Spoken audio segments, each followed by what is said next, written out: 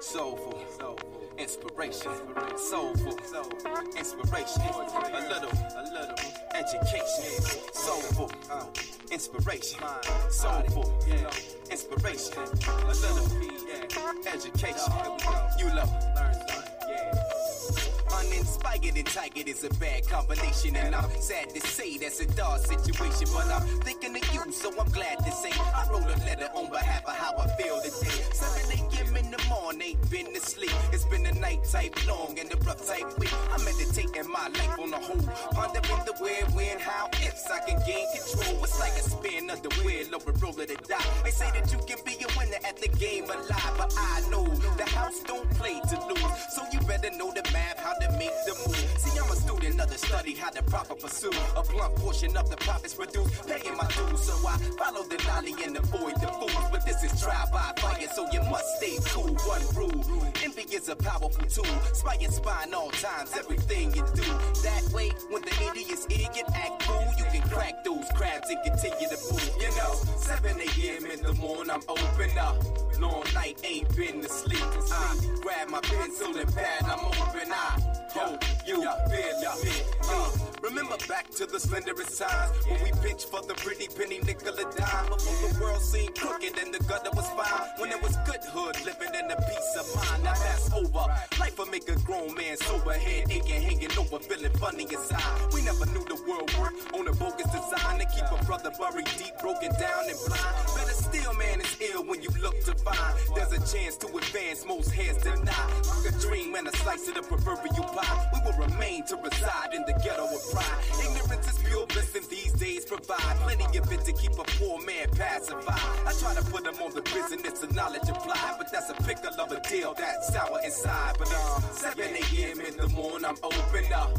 Long night, ain't been to sleep. I grab my pencil and pad, I'm open. I hope you feeling me, man. So many guys that I grew with died, resorted to doing crime and turned doing the time. I can hardly better speak to childhood friends and find every exchange features a fella falling the wayside, that's ill. But then it keeps a brother on bill mode, mentally locked and loaded, ready to deal with any form of friction you can fathom the feel. In a world that wheels drama and bias at will, it bust from dawn to dusk and aim to kill. Cause a lot of souls shook and afraid for real. So instead turn their heads up, tail and chill, in the hopes not to cope, but that's whack. See, you and I are like a different breed, and we bring to the balance such a desperate need. The eagerness to elevate and evolve the scene. A better space, a better time indeed. Sincerely. Good morning, everyone.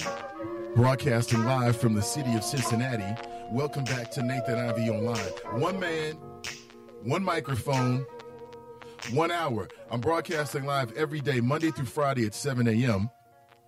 And my pleasure to be with you this morning again, and there's many things to talk about. At the top of my list, we got to talk about Denise Vanity Matthews. She was a lead singer, the front woman as it would be, for a group that some of you cats might remember from like the late 80s, 90s. Remember Prince had a relationship with her and had composed the music and put this group out. I remember because Vanity Six, Vanity Denise Matthews was one of the first original founding members of my own personal fantasy file. Yes, she was there from the very beginning, way back when I was a young, not even a teenager at that point. And so when I heard she had passed at 57, I thought, wow, we've got to discuss it. And not just that, but when I started thinking about the passing of Vanity front member, Vanity Six, Denise Vanity Matthews is what they called her, I started thinking about one of my favorite black action movies from all time. From all time. They don't make action movies, not black action movies, the way they used to. In fact, you don't really see them at all. You know, Will Smith may get a movie here and there, but it's not like it used to be back in the 90s, back in the 80s when you had cats like Carl Weathers. You might remember that. Remember the movie Action Jackson? If you've never seen that movie and you are a black male, then you need to check that out, homie. That movie goes down in all time as one of the greatest movies ever. I don't know why Carl Weathers didn't win an Oscar for that. I don't know why the screenplay writer or the director didn't win an Oscar for that. That was one of the greatest movies of all time. Greatest action movies of all times. For so many different reasons. Number one, you had a real black man in the movie. a real black man. He was dark-skinned. He was muscular. If you go back and look at the movie, he wasn't afraid of his blackness. In fact, his race was brought up many times in and out of the movies. He was unapologetically black. Carl Weathers, Action Jackson. It was amazing as a young dude to see a movie like that. Number 2 reason why Action Jackson is one of the greatest movies of all time. And again, you don't see this too much in modern day movies either. It's because in that movie, the black woman was actually the damsel in distress. Now think about it for a second. You see a lot of movies in black women and white women, but how many movies have you seen in your lifetime where the hero, right, spends the entire movie fighting his way through hordes of monsters, fighting his way through intergalactic space bad guys, fighting the government to get his woman, and she turns out to be black? It ain't a lot of them. It's not a lot of them. Yeah, you might see a movie here or there with a black sister, but as the damsel in distress, 90 minutes, 120 minutes dedicated to saving a black woman, you don't see that. You don't see it. However, Action Jackson, that's right. That's right. What's up, Monica? Good morning. I'm glad you did. She said, I almost missed you. I'm glad you did not. That movie is tight.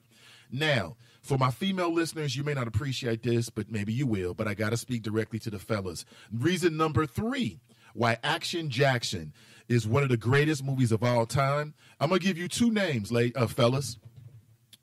Denise Vanity Matthews and Sharon Stone. Yeah, it's adult time. There's a couple scenes in the movies that are strictly for adults. And yes, you do get the money shot with both of them. I'm being honest with you. I'm a man. I'm always a man all the time, and it had to be said. Hopefully you can appreciate it. Yeah. Sharon Stone, a young Sharon Stone. Hey, yeah. I got an interracial section on my fantasy file, and she used to be in it. You got a young, sexy Sharon Stone looking yummy, and you got a young, sexy Denise Vanity Matthews. I mean, what else do you want? I mean, as a black male in America, does it get any better than that? I don't think it does. I believe that the entire movie is on YouTube, and you can watch it as your leisure. And I don't know if you still have like a VHS library. A lot of dudes had VHS libraries for years. There was a time in my life when I was much younger, before I had kids. I had a huge library of VHS movies. Then it dawned on me, the hell with these movies, man. Replace it with books and CDs. And now everything's digital. But listen, if you have not seen that movie, or if you haven't seen that movie in a long time, go check it out. It's much worth it. We need more movies like that. We need more movies with black male leads who are unapologetically black. I'm just being honest with you. And the love interest is a black woman. Wow, how novel. Really? You can do that? How novel. You can actually have a black male lead, and then opposite the black male lead, you got a black female lead? Oh my God, we're going to crack the atom.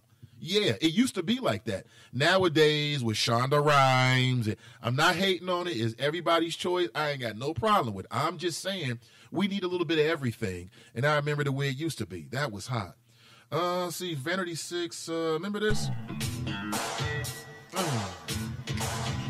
gentlemen, Joey's Club Elite is proud to present Sydney Ave. Yeah, this from the movie Action Jackson. I posted a clip on my Facebook page, The Nathan Ivey Show. Check it out for yourself.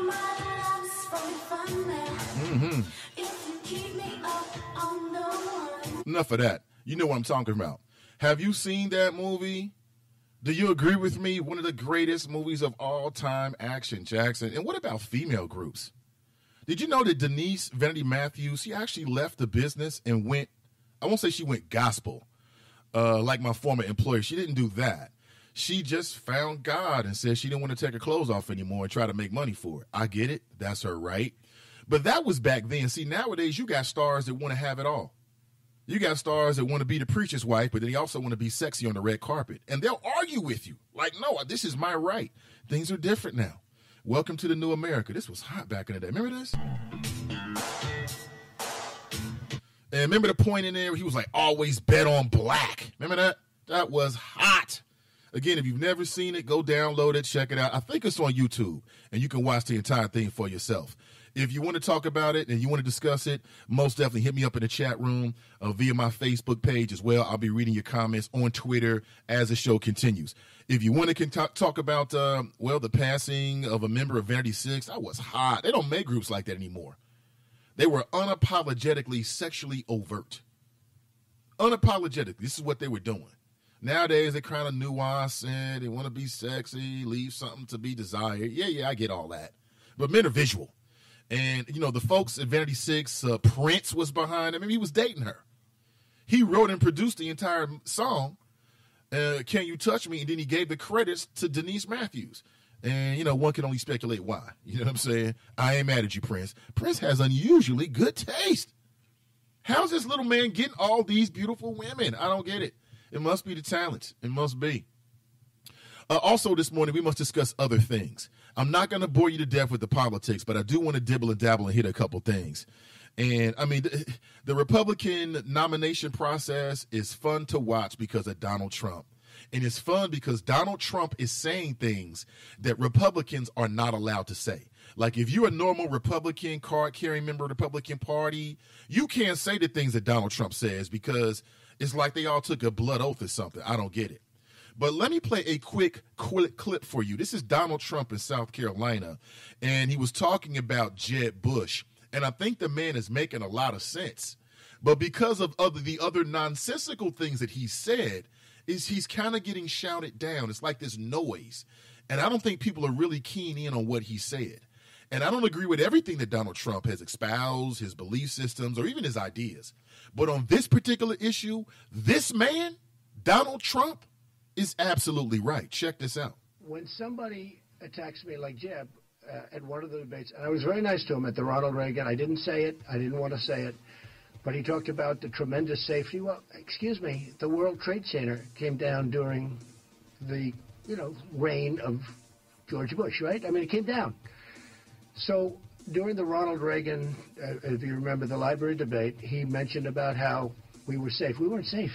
That was the greatest attack in the history of the United States, worse than Pearl Harbor because it was individuals. We were attacked as individuals as opposed to the military. The greatest single attack. So what he's saying, and I'm standing up there, I'm saying, do I want to embarrass him by saying this? But because I'm a nice person, I didn't do it. But then when he used it another time, I had to say, I'm sorry, but we weren't safe. The World Trade Center came down, which was the greatest attack in history on this country. Absolutely. So you had that. You obviously had the war, which was a big mistake. I mean, I think few people would say the war in Iraq was a positive. You had him on the aircraft carrier saying all sorts of wonderful things. How the war was essentially over. Guess what? Not over. Not and, over. The war with Iraq is a disaster. Now Iran is taking over Iraq. As sure as you're sitting there, they're taking the oil. They're taking everything. I said take the oil. I was against the war in Iraq, by the way. I was the only one on the stage. Believe me, you should get some points for vision. But I was totally against the war in Iraq. I said it's going to destabilize the Middle East. And then when they went in, I said, when they're getting out, take the oil. They didn't take the oil. So now Iran is going to have the oil, and ISIS has the oil. And ISIS, this has fueled ISIS, because ISIS now has so much money because they've had the oil. The man's making incredibly good sense. Donald Trump is absolutely right. I don't care what you think about his policies and what he said about building a wall. I don't care what you think about his policies and what he said about, black folks or what he might do if he's the president. On this issue, this man is telling you the truth. And it's a truth that the elites, right, that those connected with the Bush administration and their acolytes in the mainstream media have been trying to suppress within inside the American consciousness ever since it happened. And this man is on stage at Republican primaries saying this. I mean, other than Donald Trump, man, that'll set you ablaze if you say something like that about the Bush family. And he's absolutely right. Meanwhile, former President Bush got on stage with his brother Jeb. And he's stumping for Jeb now in South Carolina. Some of the folks are saying it's too late. Some are saying it's just on time. I watched some of the interview. At one point, he says he's doing oil painting now. How nice. However, there's nearly about 500,000, many of them were Iraqi civilians who will never paint another thing in their life, largely due to the decisions that were made under Bush's administration. It is what it is. And another thing that I love about Trump is not only is he calling out the fallacy of the war, Do you realize the Iraq war cost us $1 trillion? Do you realize that part of the national